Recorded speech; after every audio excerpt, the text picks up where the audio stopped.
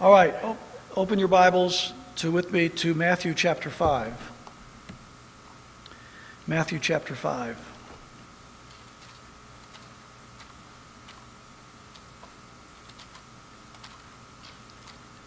Matthew chapter 5.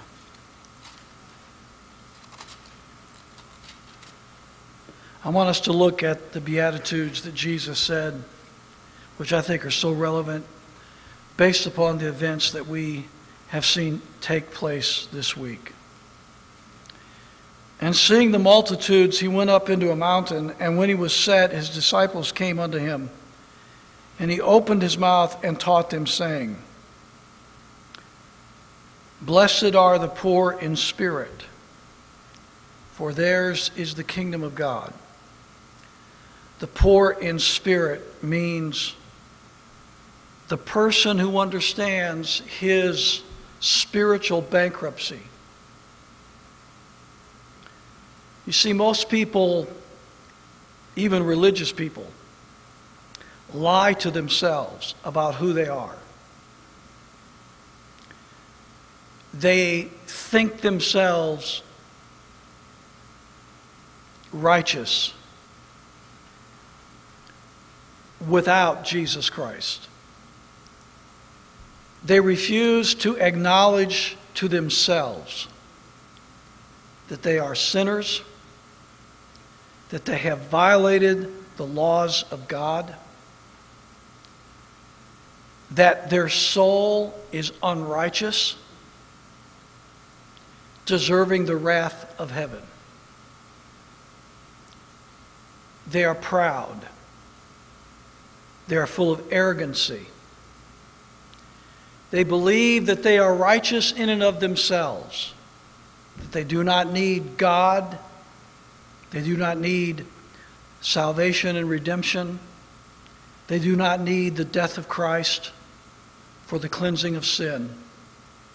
They're filled with inner pride and arrogance. Blessed are the poor in spirit. The poor in spirit is the individual who understands their own spiritual impoverishment. They're honest with themselves. They know that before a holy, righteous God,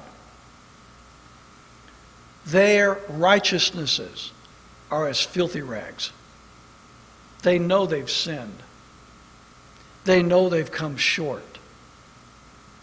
They know that when compared to the standard of God, they have fallen short. They're not kidding themselves about who they are. Too many people in church today are filled with religious pride and arrogance, and as such are disqualified for the blessing of heaven. You can never receive the blessing of heaven until you take the first step to be honest with yourself and recognize you don't deserve the blessing of heaven.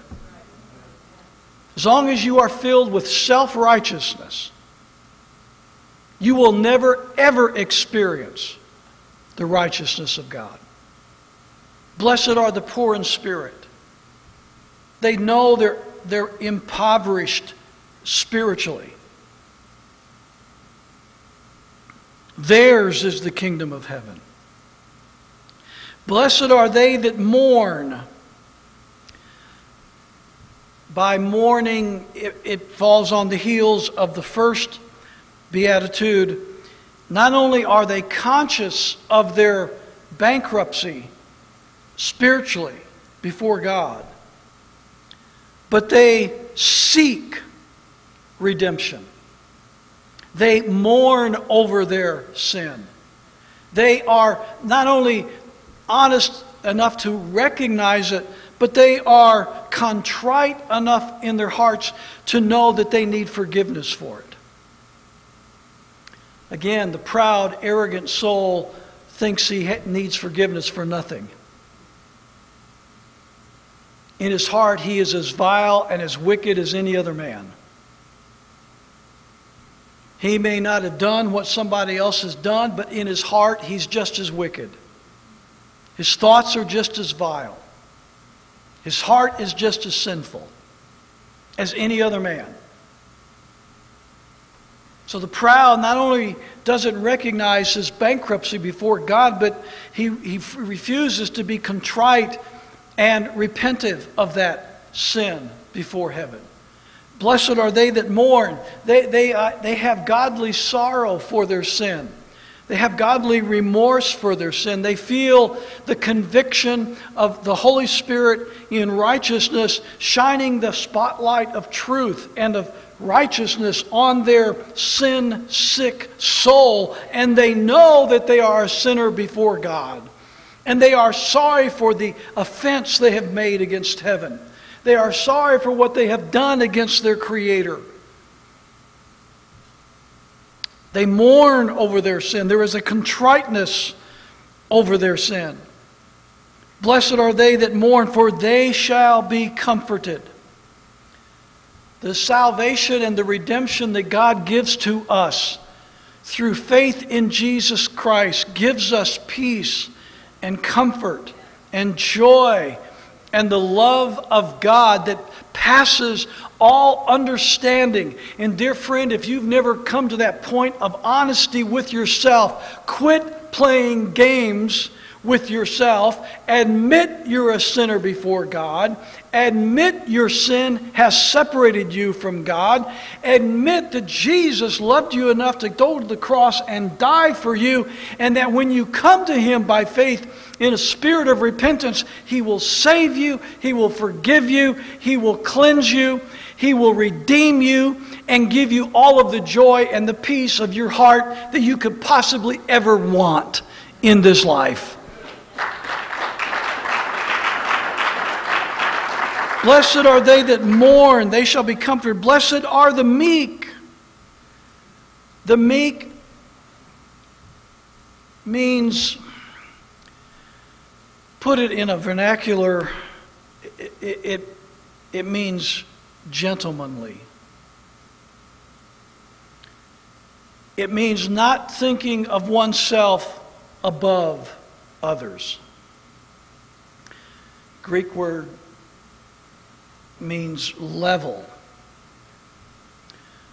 In other words, not thinking yourself better or superior to other people.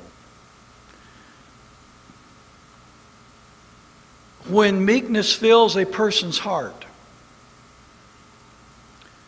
there can be no bigotry. There can be no prejudice. There can be no feeling of superiority over another individual or another group of individuals. Prejudice and bigotry are founded in arrogance and pride. It's the same ones that do not mourn for their sin. It's the same ones that do not acknowledge their sin. They are filled with all kinds of bigotry and prejudice against others. They prove by their prejudice that they have not the spirit of meekness in them. Who do they think they are?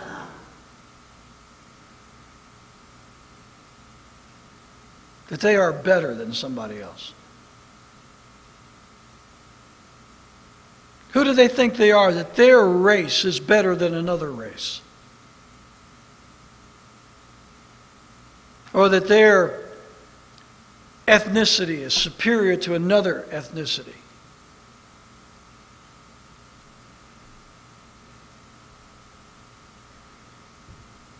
We have to be very careful as Americans that we do not fall victim of a false pride and arrogance because of the country in which we were born or in which we live. I remind you, John 3:16, God so loved the world, not just the United States. He loves the world. A soul in China, a soul in North Korea, a soul in Saudi Arabia, a soul in Russia is just as precious to God as a soul in the United States of America. And the same natural laws of God given us by our Creator apply to each of us equally.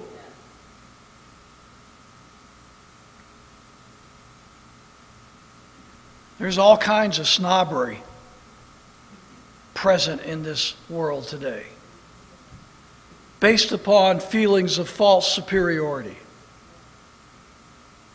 Jesus said, "Blessed are the meek."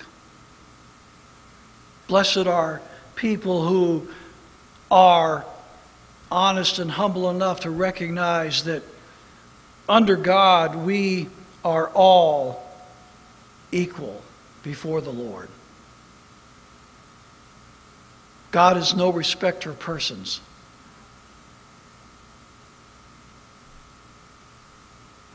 America has thought itself superior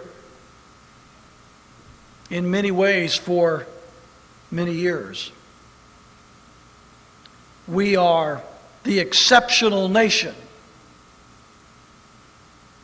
meaning we are above accountability. We are above the natural laws of God relative to the laws of nation, relative to the laws of war. We can do whatever we want because we have the biggest stick. We have the most powerful army, the most powerful military, therefore we have no accountability. If we do it, then it must be right, because after all, we are the mightiest country and might makes right. That is the attitude of many in Washington, D.C. That's the attitude of many at the U.S. Pentagon. That's the attitude of many in the U.S. State Department. That's the attitude of many in the CIA. That's the attitude of many Christians in the pews.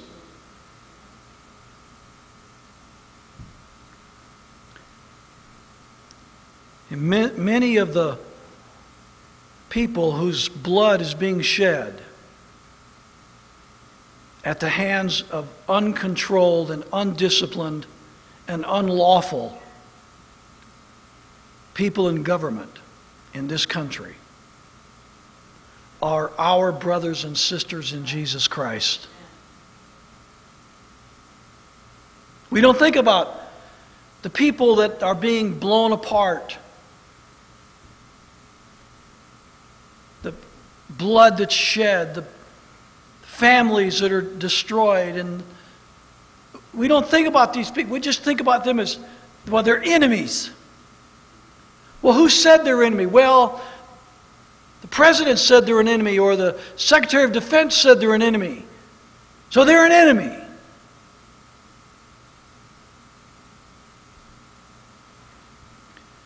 And many of these people that we are slaughtering by the tens of thousands are our brothers and sisters in Jesus Christ. We're going to spend eternity in heaven with these people. How in the world are we going to face them at the day of judgment?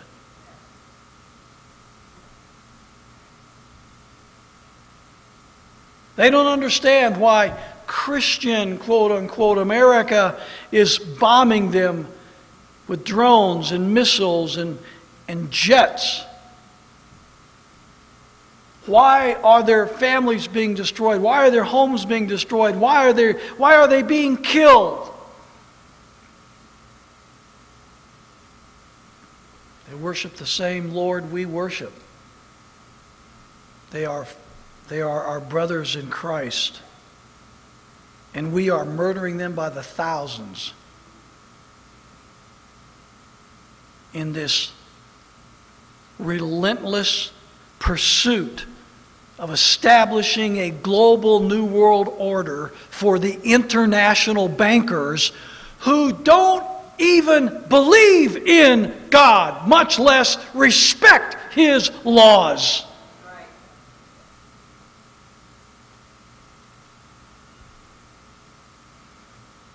Blessed are the meek. Blessed are they which hunger and thirst after righteousness, for they shall be filled. Blessed are they that hunger and thirst after righteousness. They desire righteousness. Righteousness involves many things. It involves truth. It involves love. It involves the principles of peace. It involves the principles of law and right and decency.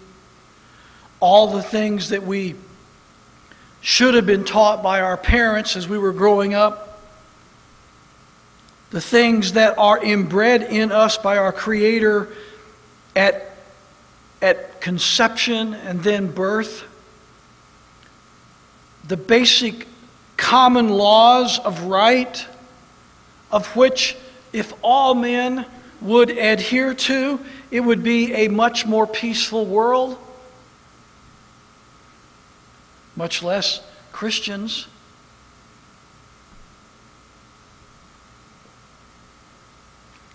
Hungering and thirsting after righteousness. Blessed are the merciful, for they shall obtain mercy. Boy, just remember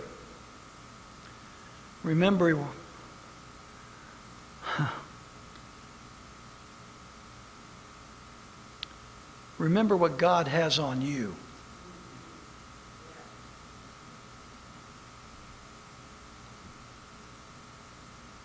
No, I don't know it. The person sitting next to you doesn't know it. But God knows it. He's got it all over you. Christians could be so judgmental and condemning, like vicious dogs attacking a wounded animal, just without mercy, without regard, without compassion, trying to destroy. I don't understand it. I don't understand people that call themselves Christians that can act like wild animals when it comes to trying to destroy one another. But I've tasted it up close and personal. I've experienced it from people that I never dreamed in my farthest imagination would ever do and say against me what they did and said. Would never imagined it. And they do it without pity, without regard, without a second thought. And then not only that, after they have tried to devour the innocent, they have the audacity to go to church next Sunday and hold their hands up to heaven and talk about how much they love Jesus. How spiritual they are. How holy they are.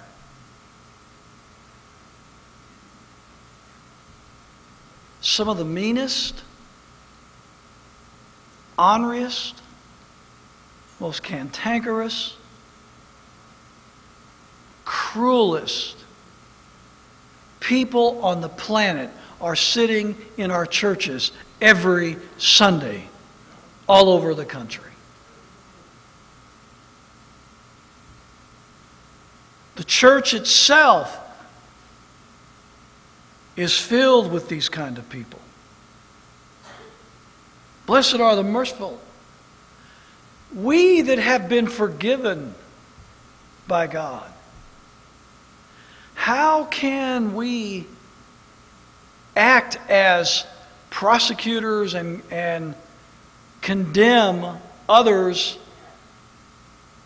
with no regard to what God has forgiven us for?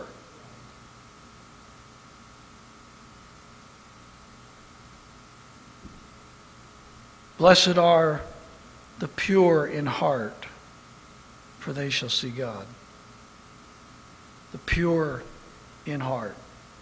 The Pharisees of Jesus' day acted pure on the outside.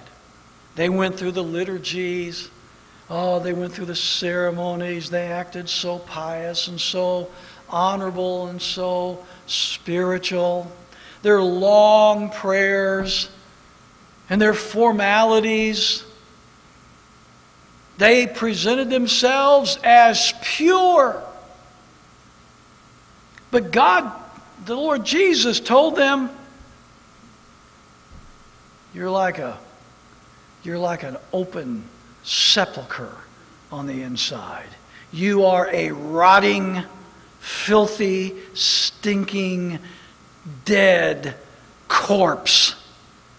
Morally, spiritually, righteously, on the inside. Jesus saw them for what they were inside. We're limited in our perspective. Man looks on the outward appearance. We don't see the heart. All we can go by are the actions and the words and so forth. But God is not limited. He sees the heart. And He knows whether it's a pure heart or not. He knows whether it's a clean heart or not. He knows whether it's a good heart or an evil heart. You can smile and you can pretend and you can do all of that. You can fool everybody around you, but you cannot fool God. Blessed are the pure in heart, for they shall see God. Blessed are the peacemakers, for they shall be called the children of God. The people in whom the Spirit of the Lord indwells, and even, can we say, people that have the basic understanding and recognition of the natural laws that God has given us in creation, are always men and women of peace.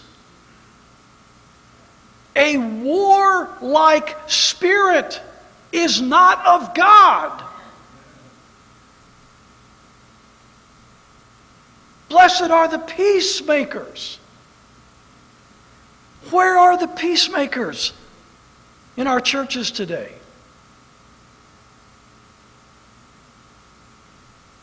How has it come? I've struggled with this for years.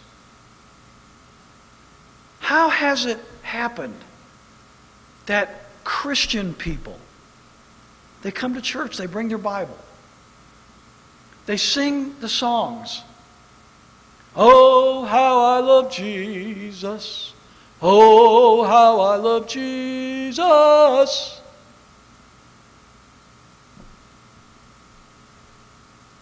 and then they walk out the door and bomb them all, kill them all, wipe them off of the face of the earth. Go to war, war, war, war, war.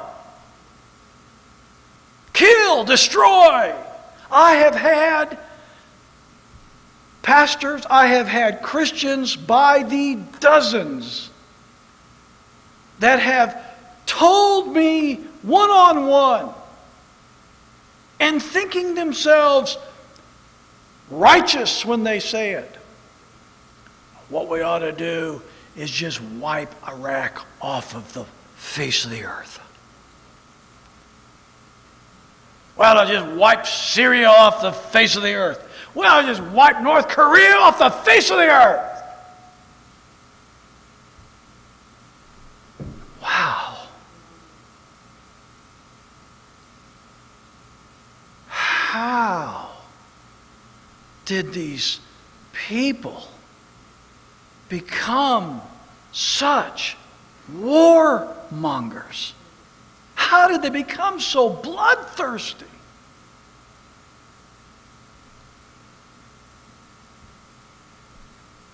Blessed are the peacemakers. War, killing, is only as a last resort, my friends. in an act of self-defense. In an act of self-defense, God has established the rightness of taking life in the cause of defending your own or others. That is a far cry from people who have it in their hearts, who want to go kill millions and millions of people who have never threatened them and pose no threat against them.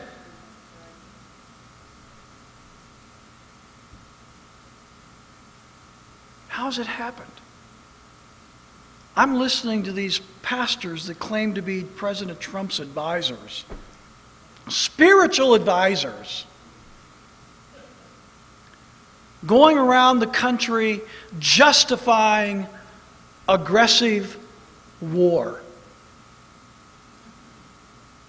No declaration of war, no threat against us, no attack occurring. Going around promoting aggressive, preemptive war. I'll say it straight up. President Trump doesn't need any more spiritual advisors like these. What President Trump needs is one real prophet of God to tell him the truth about the Word of God. Just one.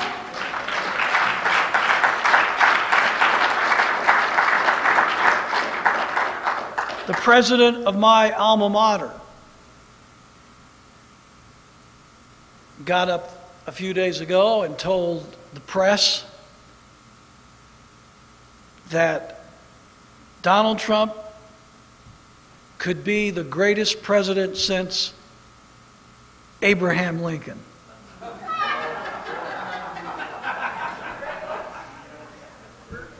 And I thought to myself, boy, if he only knew what he just said.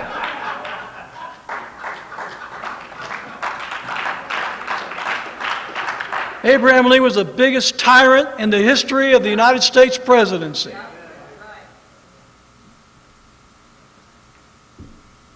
He meant it as a compliment, though. He just didn't know better.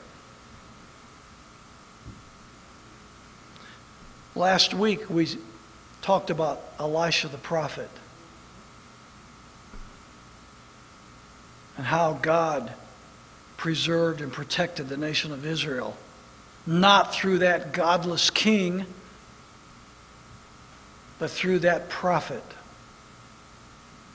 And how the prophet respected the laws of God, how he respected the lives of people.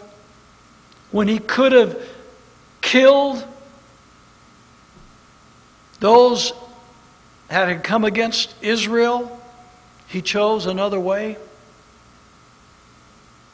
And in doing so, he protected the nation of Israel. I'm telling you what America needs, and I guess I'm repeating myself from last week now, but what we need more than we need more aircraft carriers and more armaments and more missiles and more ICBMs and more.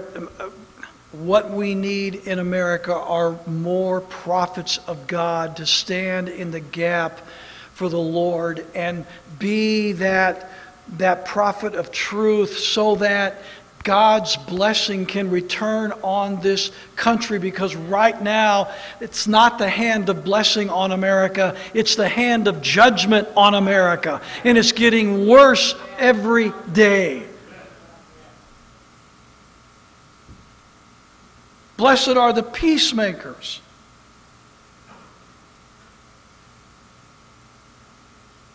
And then verse 10, blessed are they which are persecuted for righteousness' sake, for theirs is the kingdom of heaven. And then Jesus went on Blessed are ye when men shall revile you and persecute you, and say all manner of evil against you falsely for my name's sake. Rejoice and be exceeding glad, for great is your reward in heaven. For so persecuted they the prophets which were before you. This is what Adam Clarke writes about verse 11. When men shall revile you and persecute. Listen carefully. Remember, this is written in the 19th century. The persecution mentioned in the preceding verse comprehends all outward acts of violence, all that the hand can do. This comprehends all calumny, slander, etc. All that the tongue can affect.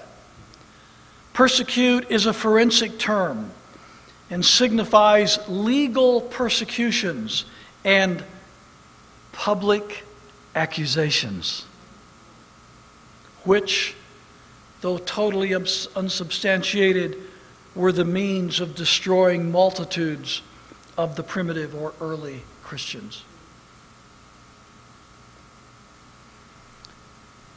And we're seeing this vile, vicious act happening in front of our very eyes today. Blessed are you when men shall revile you and persecute you and say all manner of evil against you falsely for my sake. And listen, whenever a person, I don't care if he's in politics or if he's in the pulpit or if he's in the workplace or if he's in business, or whatever his vocation might be, his calling. When a person stands up for truth, all truth is of God, remember. When he stands up for truth, God's truth, he's standing up for God.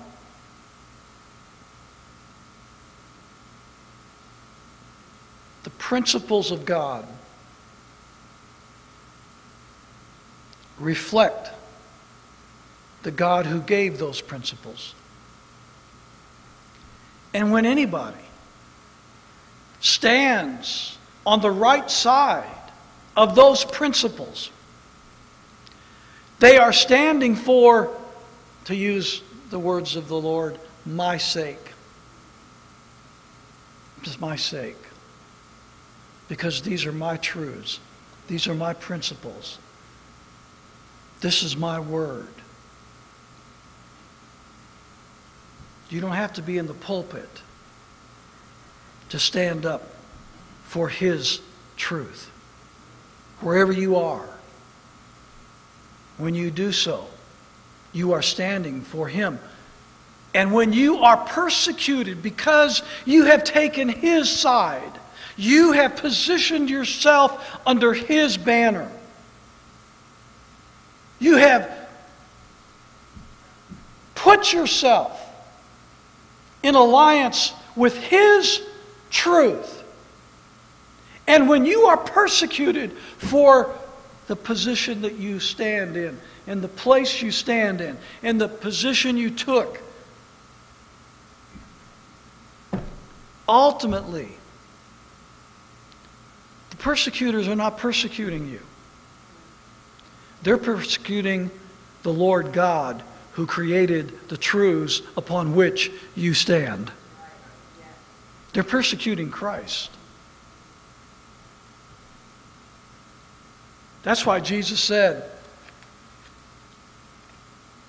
in the book of John, chapter 15 and verse 20, remember the word that I said unto you, the servant is not greater than his Lord. If they persecuted me, they will persecute you. If they have kept my saying, they will keep yours also. This is really not about us. Ultimately, this is a battle between good and evil. Between right and wrong. Between God and Satan.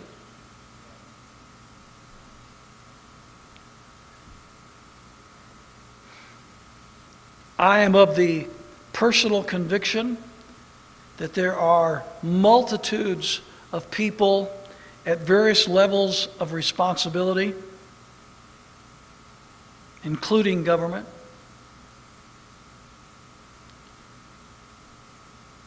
that are truly obsessed or even maybe possessed of satanic forces.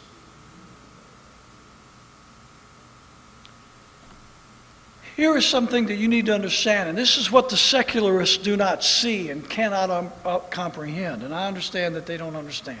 It's fine. But those of us who know the Spirit of God and those of us who know spiritual reality have to be aware of this. The true battles that we fight are spiritual in nature.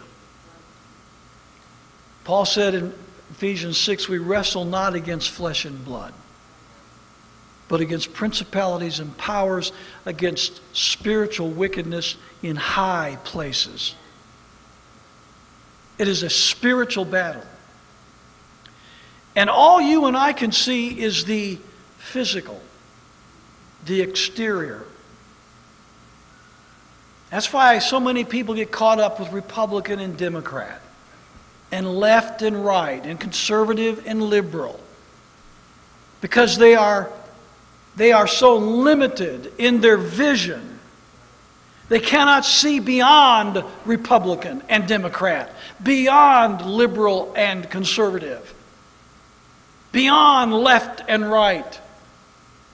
And that's okay for the secularists, I guess, and people that don't have a spiritual vision. But those of us that are Christians should know better. We should understand that there is a spiritual battle taking place, which means there is a real God and a real Satan that are at war with one another in this world. And the devil will organize and orchestrate his minions to do what he wants them to do, to accomplish his purposes in his fight against God's truth. And we don't see that part of it. Believe you me, believe you this, the devil is not a Democrat or a Republican.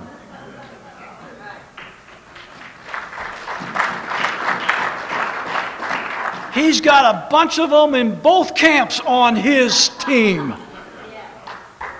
He is the ultimate conspirator. It's a spiritual war. And sometimes we get caught up in the political part of it. We get caught up in the physical part of it, that we fail to recognize that there is a spiritual battle going on here that we're not seeing. And that much of this activity is not so much political in nature, it's not so much physical in nature as it is spiritual in nature. And even many of the ones who are doing the work of the evil one are not even themselves aware that he is the one pulling the strings. They have all kinds of good intentions about what they're doing, and they don't even know that they're on the wrong team.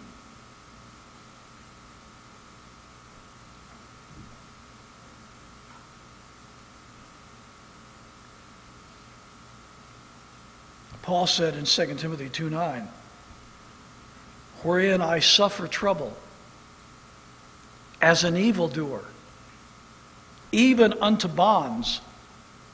In other words, I have been accused of doing evil, and they put me in prison. The Apostle Paul. I've been accused of doing evil, and they put me in prison.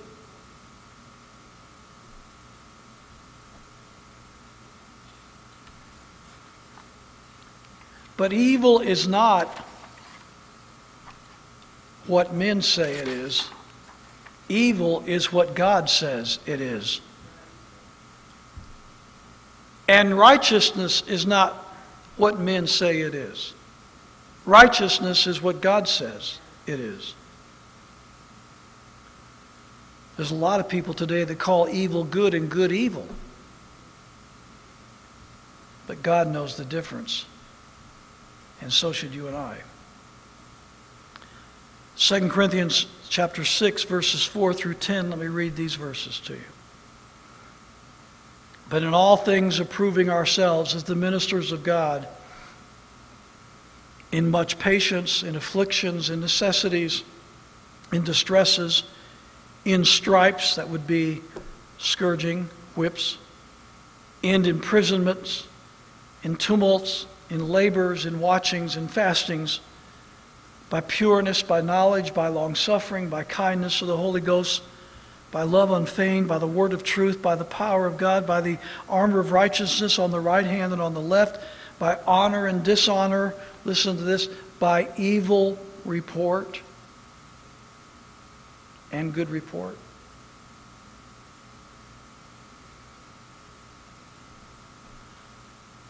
All that live godly in Christ Jesus shall suffer persecution. If you haven't suffered persecution as a Christian, there's only one reason for that. You ain't doing nothing.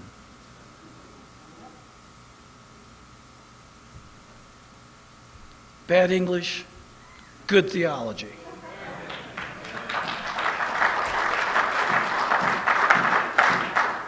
If you're doing something worthwhile, taking a stand, you will suffer the evil report, the accusation, the persecution. You will suffer it. That's why in 1 Timothy 5:19, the Apostle Paul said, against an elder, meaning pastor, receive not an accusation, but before 2 or 3 witnesses. Because the pastor is going to be accused of many, many things by many, many people.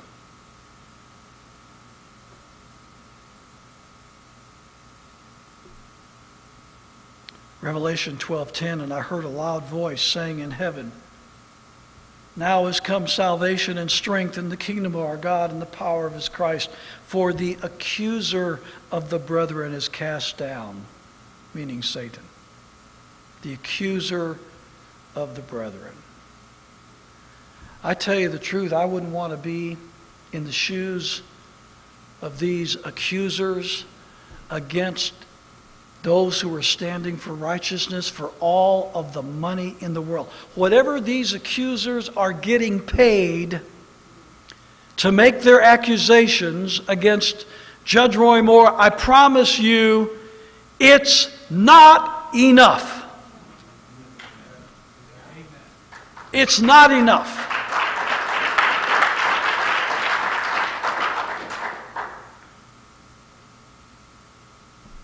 Judas got his 30 pieces of silver too, and it didn't help him escape the judgment of God one whit. Neither will these accusers of righteous men and women today escape the judgment of God for their scurrilous, evil accusations that they make. In 2 Timothy chapter 3, verse 3, it's talking about in the latter days perilous times shall come, and it gives a big long list. Verse 3 says, without natural affection, truce breakers, false accusers. Titus 2:3. The aged women likewise, that they be in behavior as becometh holiness, not false accusers. In Luke chapter 3, verse 14, John the Baptist is the person in view here, and the soldiers likewise demanded of him, saying, and what shall we do? the soldiers speaking to John the Baptist. And he said unto them, do violence to no man. We've talked about that. The second thing he said to them, neither accuse any falsely.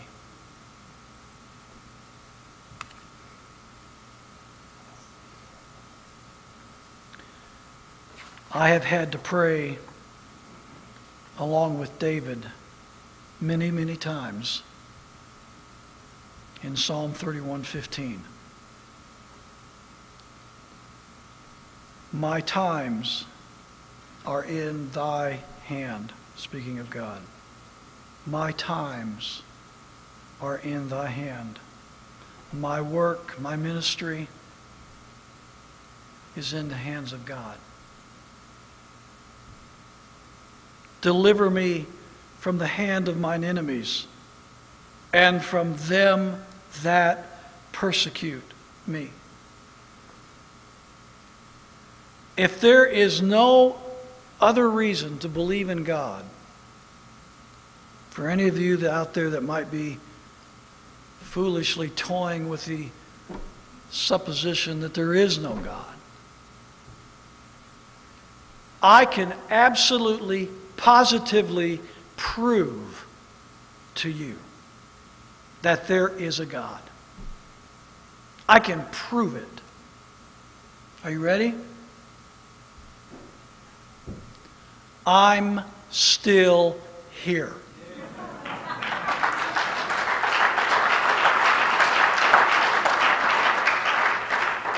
That is the only explanation for why I'm still here. You think I'm kidding? Some of you don't. Humanly speaking, I wouldn't be here without the providential, protective, guarding, loving hands of God.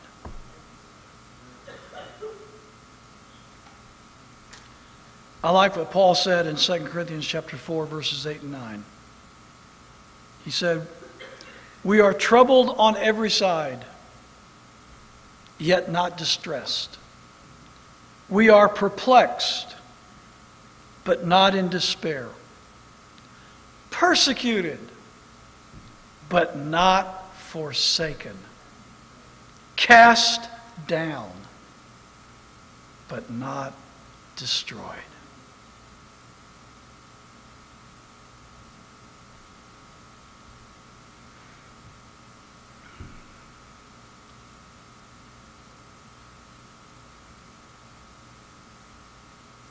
I pray for you, Brother Roy Moore.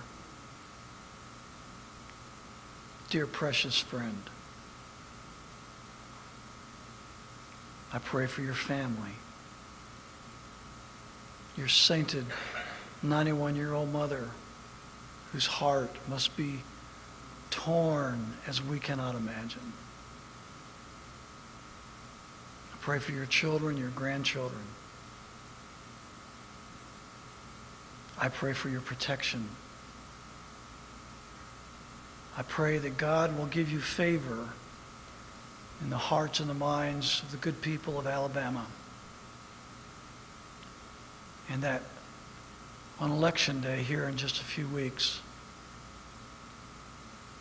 you will be standing as the victor in what is, and everyone knows, a critical race for the future of our country. And I pray for all of the men and women across this country who may be lesser known, but just as courageously, just as faithfully, standing without fear for the cause of God and truth and right and liberty.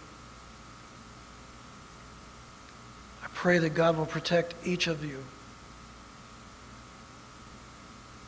And God will allow us to continue the fight.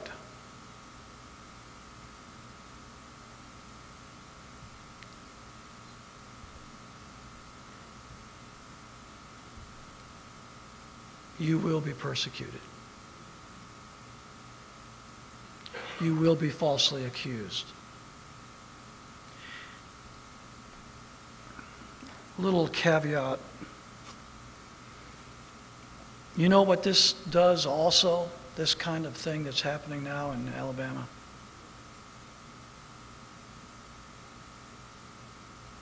There's a lot of good, honorable, God-fearing people across the country that are wanting to run for public office.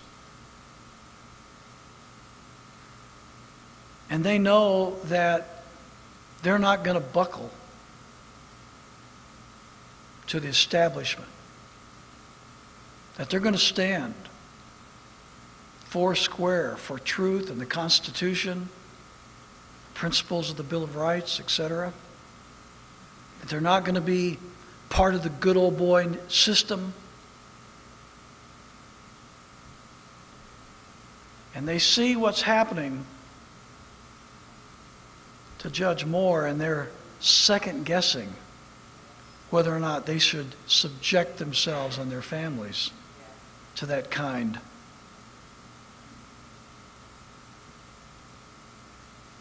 of gut-wrenching horror.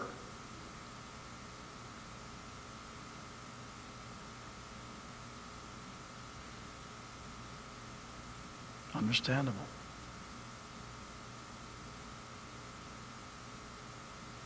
But that's what the enemy wants you to think. The enemy wants you to be afraid. The enemy wants you to stay out of the fray.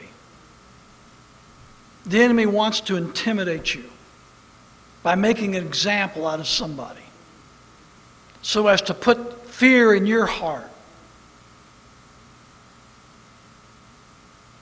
I say to each of you in this room and those of you that are watching, no matter what position God has called you to fill, no matter what your vocation is, what your calling is, wherever you are standing and whatever you are doing,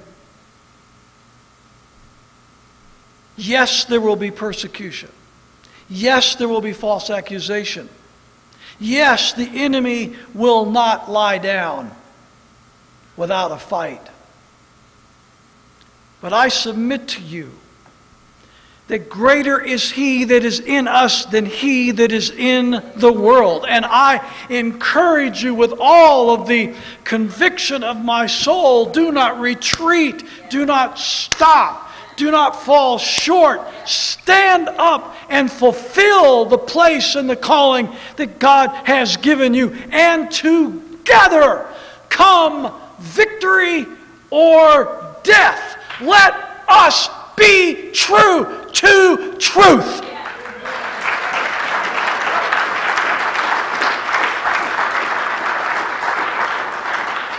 Let's stand for a word of prayer.